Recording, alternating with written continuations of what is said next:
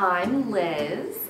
This is Chris and Bowie and Lynx. The idea of hospital birth was scary, and I also, the idea of having my children in the comfort of my own home, it just seemed right to me. And also, you know, women have been giving birth in all kinds of places and forever. I just didn't feel like if the pregnancy was healthy and the baby was healthy, that there was any reason that I needed to deliver in a hospital setting. You kind of become friends. You become friends with your midwives. It was more like going to see my friends than going to see a doctor.